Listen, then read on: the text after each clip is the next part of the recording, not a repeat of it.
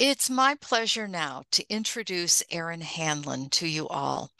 Erin is currently a PhD candidate at Auckland University of Technology in Auckland, New Zealand.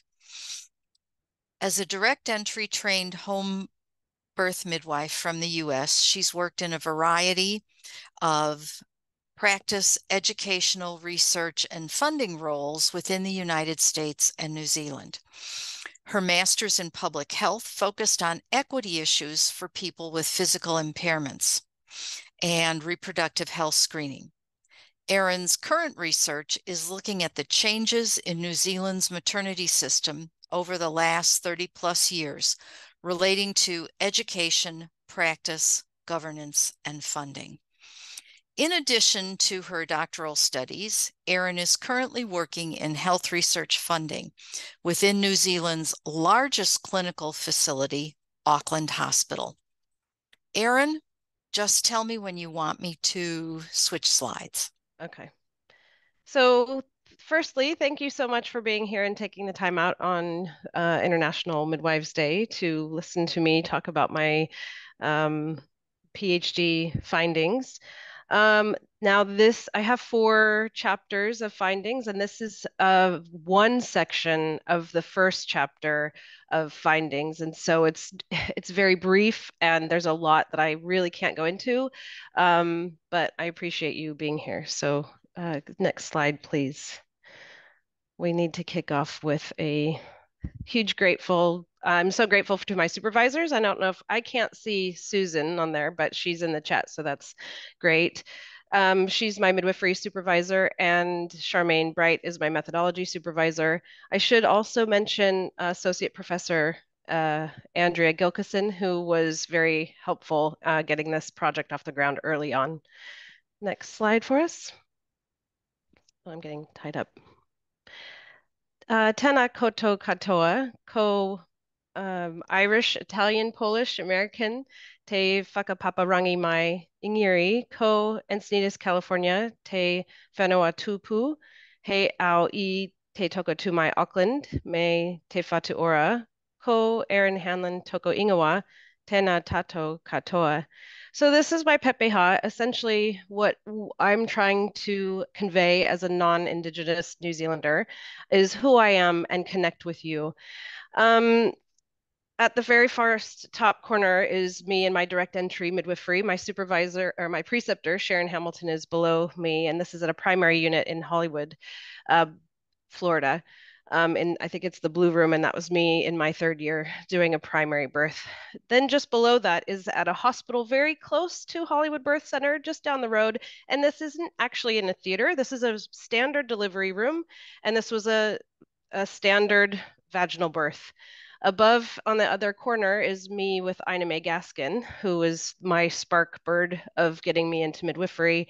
Reading her book helped me to determine that I wanted to also become a midwife. And then below that, which I can't see, is a picture of me with my firstborn daughter at home doing her first bath. That was a planned home birth. And next slide for us, please. So my research question essentially is, how has the Nurses Amendment Act in 1990, how did it shape contemporary New Zealand? So as Cecilia mentioned, my research is looking over the course of 30 years. And with the Nurses Amendment Act, why am I talking about that? What does that mean? Essentially, this act is what allowed autonomy for midwives in New Zealand. It allowed midwives to practice without having a doctor present. And the act really just changed, it added 3 words, or registered midwife. But then actually what happened is there were 5 other acts and 22 sets of regulations that also needed to change in order to provide midwives with a scope of practice. So what is the Nurses Amendment Act, and why did we have it? Essentially, it allowed the direct entry midwives, like I said, to practice without a doctor, but why did we need that? I'll talk about that in a moment. And also it gave health consumers or service users or patients or clients, whatever we call women who are pregnant, having a baby, or people who are pregnant, it gave them choice of who they wanted at their birth, but also where they wanted to have it. It allowed for continuity of care and also informed consent. And we can go to the next slide, please. So why did the law need to change? Well, several reasons. I put pay and equity there because that's an ongoing, continuous issue. But if we look at the midwives compared to some supportive GPs, midwives were paid $25 to attend a labor and birth. They were paid for 3 antenatal visits at $4.50, and they were paid $5 for the postnatal visits. When consumers and the midwives talked about supportive GPs, in the main, they said that a supportive GP who attended a birth would sit in the corner with their hands in their pockets, or sit in the corner and not do much, or be there in name only. And that is mostly what they had said. Can we go to the next slide, please? But in addition to that, and I have this slide to show the purpose-built pathway, essentially, which represents the institution of the hospital and the barriers that were there. And then we have the side pathway, which this is called sort of a design flaw of the architect, essentially, which shows that the user is going around the system to use it in the way that they would like to. And the hospital had barriers. They didn't allow people to bring their partners. They had very rigid ways of practicing. It wasn't very nice for women. One of the participants said that the drugs that they were given to women were so potent, excuse me, that this woman woke up sort of out of a stupor and was patting her tummy, and she's like, "Oh, I had the baby already," and she hadn't realized that she had had the baby, and the baby wasn't in the room; it was off in the nursery. So it was really surprising to them about just the way that the hospital procedures were. Some of the consumers also talked about that they didn't just have to find a midwife, but they also had to find a supportive GP. And that was very difficult. So some consumers were calling midwives and saying, "I'm not pregnant yet, but put me down for next month. I'll be pregnant next month," because they didn't want to not have a midwife looking after them to provide a home birth. Also, the word midwife was taken out of the language, or people didn't know what it was. Everyone would call midwives nurses. And so one of the participants was saying that they'd go down on Friday night around the mall and they'd say to people, "Do you know what the word midwife means? Do you know what a midwife is?" And so these midwives and consumers were doing a lot of education. And then they started doing antenatal classes to encourage health literacy for patients and things like that. The other thing that was not happening is that we didn't have a continuity of care model. So when people would go into labor, they'd go into the hospital, and the hospital, as I said, was quite rigid in the way that things happened. There was a shave and enema, and it was all very structured. And what was I going to say about that? And they wanted to know who was going to look after them. So some of the participants were saying that the only way for them to know who was going to be at the birth and to know that their voices would be listened to was to have a home birth. We can go ahead and change that slide. Thanks. So my research is really, I'm using a narrative inquiry, which is a methods and a methodology, and I'm not going to go into this too much because I don't want to spend a lot of time on this, but it's really looking at the person's story to gain insights into this phenomena. The participants are sharing their reflections and their experience with the benefit of hindsight, and these individuals had privileged knowledge of how the profession developed, and I will talk about who they are soon. Next slide, please. Which actually we can probably, the methods are very similar to most qualitative research, so I don't really need to talk about this. So next slide, thank you. So the ethical justification that I needed to provide for getting ethics, what I did is I directly contacted my participants. I will be naming them for perpetuity because we have heard a lot about the Nurses Amendment Act, but not necessarily from the experiences of these participants who helped get it passed. They are easily identifiable between each other. If I said to someone this story a lot of people might know that story already because they're quite a close-knit group. So I just needed to make sure that I was clear in my justification for why it was appropriate for me to be calling or emailing midwives directly. I think that one of the things that sets midwives separate from other practitioners, like a GP, for example, is we don't usually have a medical receptionist. Even calling your hairdresser, you might just get the receptionist versus just the person that does your hair. So midwives were used to being cold called about their caseload or do they have space for this? When we get pregnant, are you available in October or something like that? So the justification I needed to make to the ethics committee. Next slide, please. So overall, I identified 40 participants, 19 were interviewed, 13 in individual interviews and 2 group interviews, and they were very good at organizing themselves, so that was very helpful for me. 14 midwives and 5 consumers, and I'm not going to be talking a lot about what consumers said in this talk, but overall, I'm wading through over 450 pages of raw data, which is so amazing, and I'm really, really grateful. And this slide next to this just shows the wide variety of knowledge and experience of the participants. So it's the red is telling us that they were domiciliary midwives. The blue is that they worked alongside the Home Birth Association, or purple, Save the Midwives. Green is saying that they were involved with College of Midwives at any point. And the blue next to that is that they were an independent LMC midwife. The mustard color and brown, I'm not sure why those are 2 separate colors, shows that the midwives worked within the education of midwifery or of midwives in direct entry. And the purple shows us who has received a PhD. And then the other 2 show the midwives are consumers that were also involved with other extracurricular groups or committees as a representative of the midwifery profession. And we can go to the next slide. So my data collection, I was given the go-ahead on 17th of September, St. Patrick's Day last year.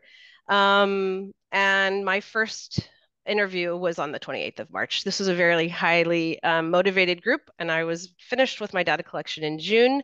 And I went from, this is National Women's Hospital. Down at the bottom here is the Wanganui River, Upper Hutt, and I was invited to view a new primary birthing unit in Christchurch. So this just shows around the data collection part of New Zealand. And you can have a read through of those where I went and things. So we can go to the next slide, please.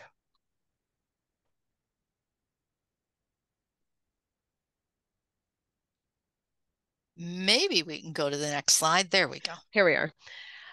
So with the narrative inquiry, I'm using the tools of temporality, sociality in place to help.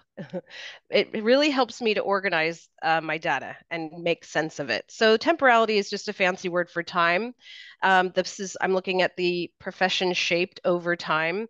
I'm looking at a historical context with the participants' experience. And if I was talking about the medications that they used in the 1970s at the hospital, and I was trying to say that that was something that was happening now, would get very confused. So I have to be very clear and explain exactly what was happening at what time frame. And sociality is just looking over the society over time as well, when the events occurred, how they were changing, and it takes one individual's account, but also brings it to comparing and contrasting what was someone doing in the hospital versus what was somebody doing at home as a domiciliary midwife, and how things shifted over time as well. But for the sociality, this sort of the social group of the participants, they were middle class, educated, Pakeha white women. And I'm very aware of that's essentially who I am as well. So the research will be looking at midwifery through that lens. And the place is all of New Zealand, from Northland to Nelson. So when I'm looking at place, I'm thinking about things like what hospital culture was in this environment, or this hospital culture in that environment? Was it a rural area? Were they near the mountains? And so the place really sets the scene for how things transpired. It also could mean the home birth versus a hospital birth. So it could be very literal in where it was, but also what was happening. And we can go to the next slide. I need to breathe.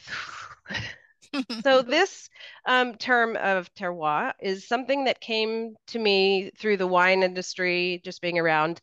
And it's really it helped me to understand how I can be reflective within the research journey. And so what is terroir? So a vintner or the researcher is looking at a grape and a grapevine and a grape variety and the soil and the air and the climate and all of the factors that the grapes are exposed to before they are processed to this great wine. So essentially, what that means for me is that I'm looking at all of my participants as individual grapes, and together they make this great thesis or bottle of wine at the end.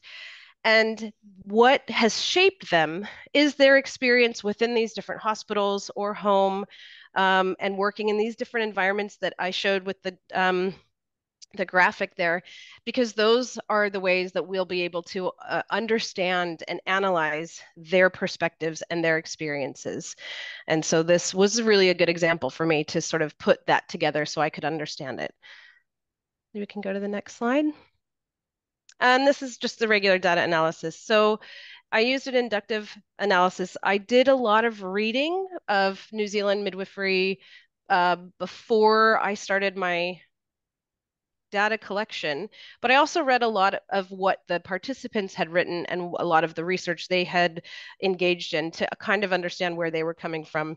But I did read through the transcripts after I wrote them and they came back to me.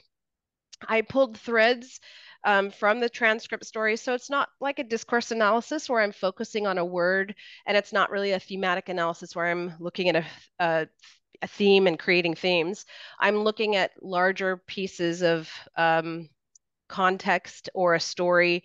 So, and you'll see some, I'll have some soon that you could see trying to convey meaning through the participants' words. And so I compare and contrast what people said in order to make sense of their meaning. And you can go ahead and change the next slide.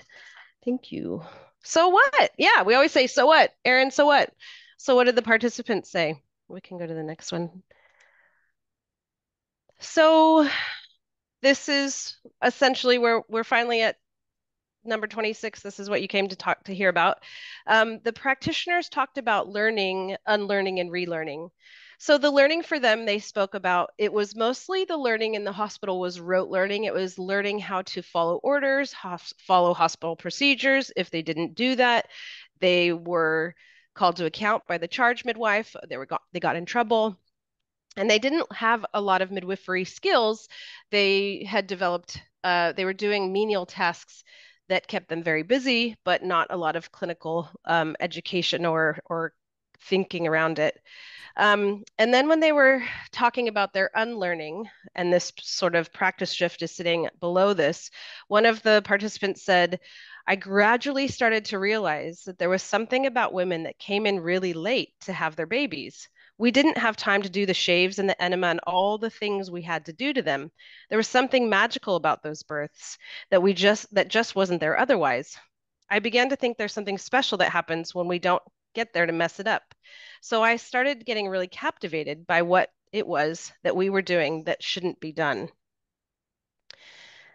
And another one of the midwives who talked about she heard Joan Donnelly was going and doing these home births, and she thought, I want to do these home births. But when she had first heard the word home birth together, she was like, what is that? I've never heard of that before. That's so weird. So she wrote to Joan to ask if she could attend births with her, and they rock up to the house, and the woman, she thought, oh, she can't be in labor. And she thought that she couldn't be in labor because she wasn't screaming. And she wasn't, and because what her experience was is that women were screaming on the maternity ward or climbing the bed. And it just sounded really not very nice to work in a maternity ward at that time. So they get to the house. She doesn't think the woman's in labor, but she's in fact 5 centimeters dilated. And people were coming in and bringing food, and she thought, what is going on? This is so different to what her experience had been in the hospital. So they were exposed to a different birthing process, and they talked about the process of birth. They started to question their own practice and they reflected on their practice. And then when they were relearning by going to these home births, it was a very gradual process. They learned things each birth they went to. Oh, I can bring one of those tools, or I can bring this tool, or that might be nice. And it required them to step back from their practice and think about what they were doing and thinking, and I'll have a quote in a moment about specifically that. But they also were in a very supportive environment at home. So they had a supportive GP, or they had the consumer, which I won't talk about, like I said, but the consumers were very supported and they had a reciprocal relationship with the midwives to say, we're okay, this is great. Thank you so much for helping me have this birth that I wanted, and I'm really appreciative. So it was a very supportive environment for everyone to be learning, the women having the babies and also the midwives.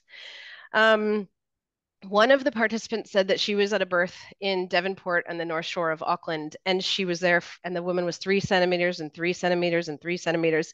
So she called the doctor, thinking the doctor would come over and say, okay, we should go to the hospital. And the doctor just said, oh, let's just put it in a drip. And she was just like, oh my gosh, what a surprise. She thought, we surely have to do something. But the support from the GP saying, no, we'll just do a drip at home, she just was so surprised she couldn't believe that. And this is one of the participants saying, to actually change your practice requires you to do something different. So if you've developed a particular way of practicing, but now you need to change it, that requires a lot of effort and it requires you stepping back. And so that sort of came through with the previous slide. Next slide, please. And this is the one, the example that I was just saying that you'd hear about. So it says, and I can remember standing at home thinking, oh, this is such a shame. She's making progress and we're nearly there. The 2 hours is up. We'll have to go to the hospital. What a shame. And then she suddenly thought, hang on a minute. Who made that up? Because it was so entrenched in the thinking and in the clinical practice and in the clinical delivery. Who made up that? Some guy. And it's not just some guy, it's sort of this guy, this kind of the person in the earlier of my slides. It's the institution, it's the protocols, it's the hospital. So then she kind of came around and she thought, no, we're not going into the hospital. And she says, so you had to start learning and unlearning and learning some more. Next slide, please.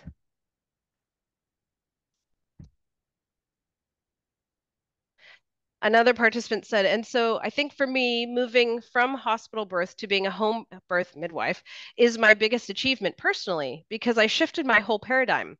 When I first did midwifery home birth, we were taught it was selfish and evil. And I love that she explains selfish and evil as, bad patients, bad consumers, the women choosing a home birth, they're selfish because they're only thinking of themselves. But if we look at the hospital system at that time, that was the only way they could have the birth that they wanted. Um, and they were making really good decisions about it. They were doing their own education. They were very responsible for themselves, but the system said they were selfish. And the midwives were evil for supporting them. So what's the best way to really keep people to behave in the way that they are supposed to is by saying that they're selfish and evil. And there was a lot of animosity between the domiciliary midwives and the hospital midwives at that time. And we can go to the next slide, please. Okay, so I'm going to fast forward, and the act has passed, and there was a lot of work around that, and I just can't talk about it, although I could, but I don't have the time. So that'll be another presentation at some point. But with the act passing and the other, what happened is it changed the culture around birth. And it allowed that some of the domiciliary midwives, the way that they were behaving and the way that they were practicing then became sort of more acceptable by the institution. So we can go to our next slide. Excuse me.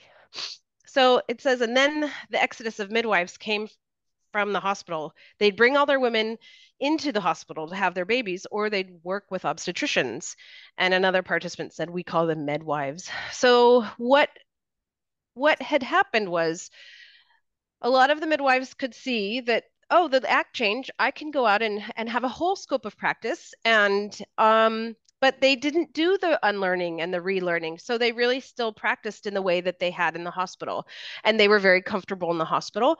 And because a lot of the primary units around the country had been closing down, the options were in some areas home birth or hospital birth. And so with those choices, a lot of women who were pregnant at that time, they knew, oh, I can have a midwife and oh, I'll have the continuity of care, but they didn't really recognize that what that meant was for them, they could have the birth that the midwife sort of continued to manage more than they had the ability to say. They would say what they wanted and they still had that, and they had the practitioner there that they had employed to and had a relationship with.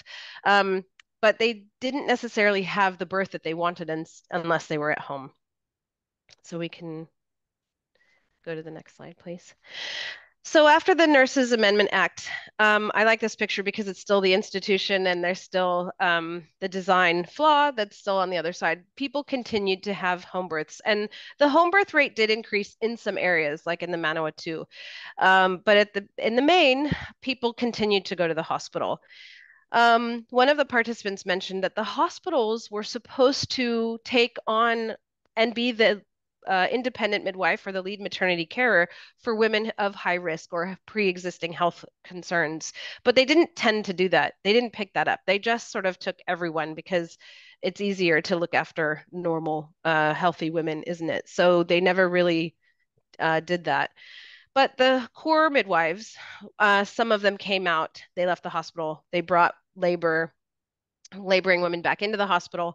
But even when the domiciliary midwives would come into the hospital, because now they could access the hospital with an access agreement, their treatment of them was better than it had been previously, but it was still quite bad. One of the participants talked about she had a labor and the woman was experiencing a shoulder dystocia. So she said to the two midwives, can you go get the doctor?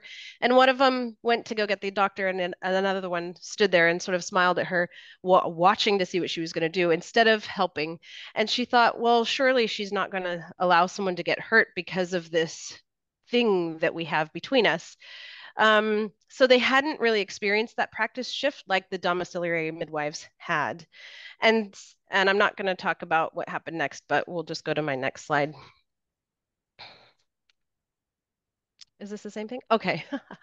So as I said, the case loading domiciliary midwives were able to access the hospital if they wanted to or needed to, but some of the participants went into the system to change the system to their own detriment. So there was one participant who went to a hospital that had a lot of private obstetricians in order to open it up for midwives and open it up for families, as she said. But she was only there for a short period because they had such a strong private obstetric community that it wasn't really viable for her for much longer. So as soon as she moved on to somewhere else, it sort of closed up again in the same way. And I have here that the Ministry of Health and College of Midwives continued working for pay, and that continues, but I'm not going to go into that too much today. One of the other things that the A participant was talking about was she said that the midwives in the hospital thought the domiciliary midwives were quite dangerous, and she said it was very judgmental. And it came from a place she thought that it was the domiciliary midwives were defying the rules, and that midwife had a lot of empathy for the other midwives who hadn't gone through that process because she understood what that felt like. But so there was a lot of empathy from some of the domiciliary midwives to their colleagues who hadn't had that experience. And we can go through the next slide. So My results are still in progress. This is why I'm so excited today to be opening the discussion. I really welcome your feedback, negative feedback in writing, please. I'm just kidding. But I'm really looking forward to hearing your thoughts. And I do have one last slide before we go, which is a bit of foreshadowing. So we can go to that one. Cecilia, thank you.